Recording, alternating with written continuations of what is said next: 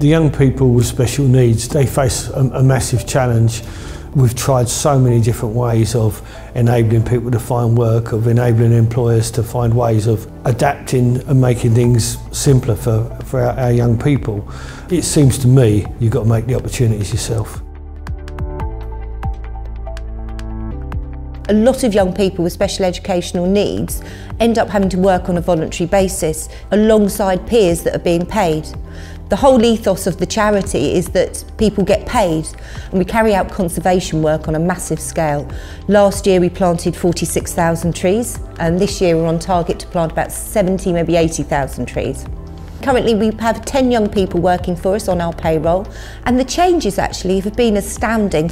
Having purpose and working in a productive environment, that is the root of change.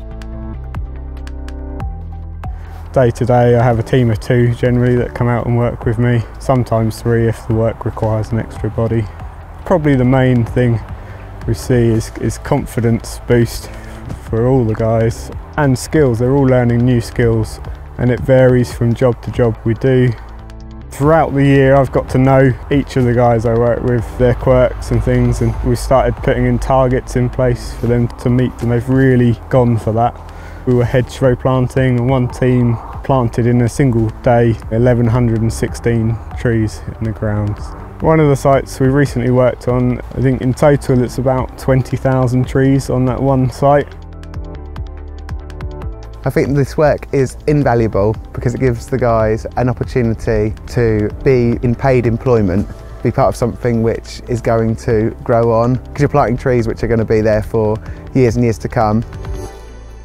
Landswood are a commercial and residential developer. They had a parcel of land and approached us to see whether we could collaborate and partner with them, and whether we would like to use that and they can donate this to us. Of course we said yes. Marketfield Farm will be based on a 5-acre site, creating an enabling development which will finance the build of the farm. A cafe, a shop, library. We're going to have extensive workshops as well. We're going to have some animals.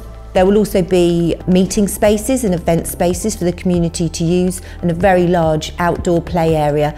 Within the first 4 years, we'll create 48 jobs on that site, the majority of which we're hopeful will be taken by people with special educational needs and additional needs.